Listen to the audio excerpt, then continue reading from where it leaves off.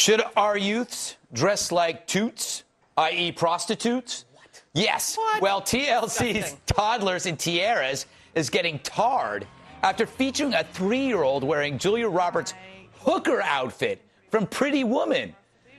Jeez Louise. Ridiculous. I don't get outraged. Well, I do, but this is really amazing.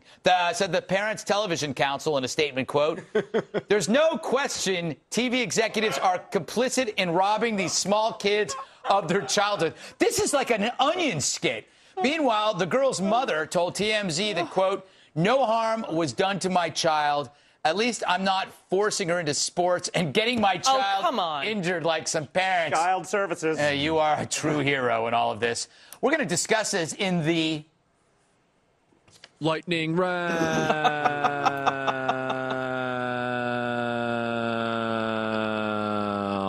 Lightning round.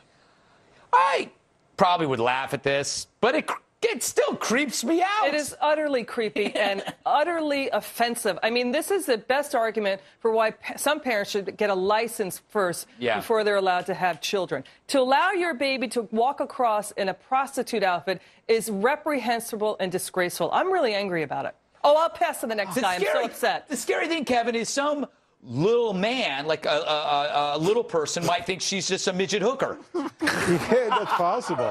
I mean, what you really need in this situation is a 3-foot-tall brass pole, right? For these little kids. I mean, you don't have to be told not to dress a 3-year-old up like a whore. What is the matter with you people? It really is. Like, these people should be horsewhipped. They should be horsewhipped. Dana, I think the mother's argument has some logical validity. I don't know why 5-year-olds should be able to play toddler football and simulate brutishly killing other people in the primal state. They shouldn't do both. And a young girl shouldn't be able to experience the exquisite thrill of harnessing the reproductive power as a wage-making force. So there's some logical point there with the football. I don't even know what you just said. I have a headache. But listen, we've got pedophiles out there. We've got pedophiles, pigs out there, and it's disgusting. What is wrong with these parents? That's true. Actually, this show is probably not watched by people who, for the reasons we think it is. It's for that reason. Yeah, pigs. Oh, absolutely. It's graceful. This was financed by 2 American studies professors from Kenyon College.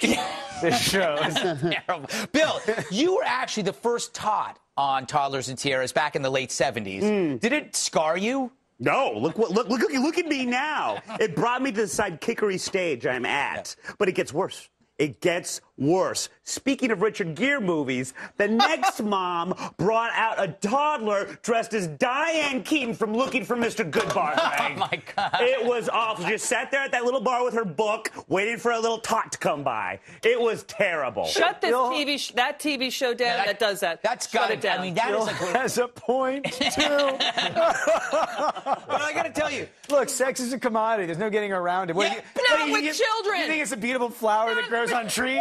My head's going to explode. Here's the thing. There's nothing sacred in this mitochondrial terror dome. I know he's being sarcastic, but here's the thing. What does this woman do with the photo album when the kids...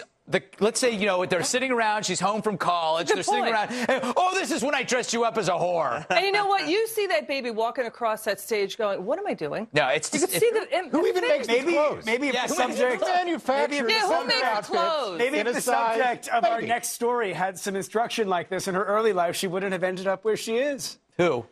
Well, we'll find out. It's our first guest tease. I know. Amazing. Oh, now I get it. You have ruined the Brilliant spontaneity. segue. Jeez Louise. All right. Is Monica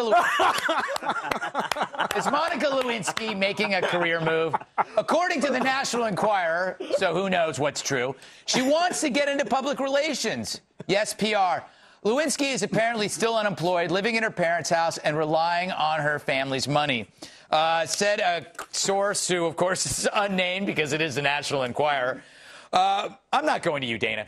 Monica's self-esteem is at an all-time low. That little girl looked pretty proud of herself. But you've got to feel bad for her, right? Of course I do. Of course. Yeah, I mean... Oh, Monica or the little girl? Monica Lewinsky. I feel bad for both. I think, Monica is like a victim of 5 overlapping hypocrisies in the culture. Right. She's derided by those and betrayed by others, and And then here she wants to join the press that has ruined her ability to be anything original or unique. It's terribly sad. Well, you said something in the break that it's not like she got worse, we got worse. Yeah, right.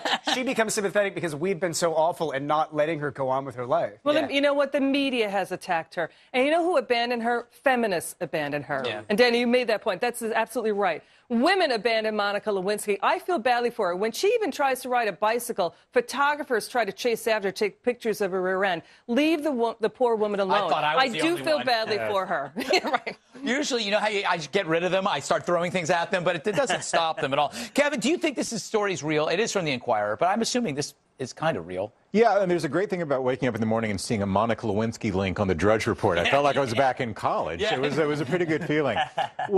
If I were Monica Lewinsky, the last career I would go into is anything that says public in the front of it. I mean, she is like the basket case of public relations. She did worse public relations for herself than anyone else in her generation has ever done. Well, no, she didn't she didn't do any public relations. She became a recluse even from the point of that scandal, the Clinton scandal, going forward. Well, when you have sex with the President of the United States, you're doing public relations for yourself because it's going to come out. No, you're not. You know, you are making that was, decisions. She was 23 years old.